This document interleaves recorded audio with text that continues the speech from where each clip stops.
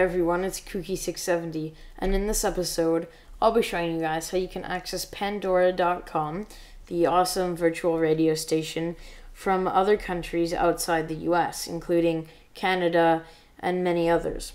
So what we do to get this cool feature is actually download a program that alters your IP temporarily to make it look like you're from another country.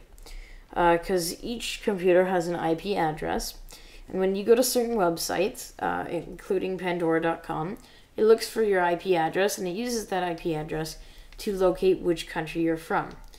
So, go ahead and go to the link in the description to go to the Easy Hide IP page and download it.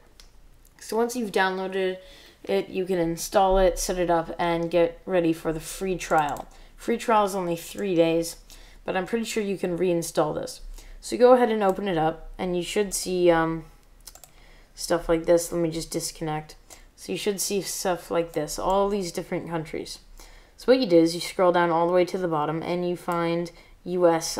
countries, U.S. States, sorry, and you find a good one. So one of the best ones is New York. It's the higher the green bar, the more connection. So we're going to do New York, and I can just hit connect. As you can see, my current country is Canada. And then now we're connected. So now we can go to the internet and go to Pandora.com. And it will let us access Pandora even from Canada. So it makes it look like we're from the US, but we're actually from Canada. You can actually just minimize that, and it will eventually disappear. If you need to find it, as you can see, we have our thing here. We can play the music, skip it, do whatever we want. All full features. It's just we're getting it in Canada. And if you need to open the program again, you can just hit this little arrow down here and find the little icon, and then you have your program open. So that's how to access Pandora and other websites like Hulu.com.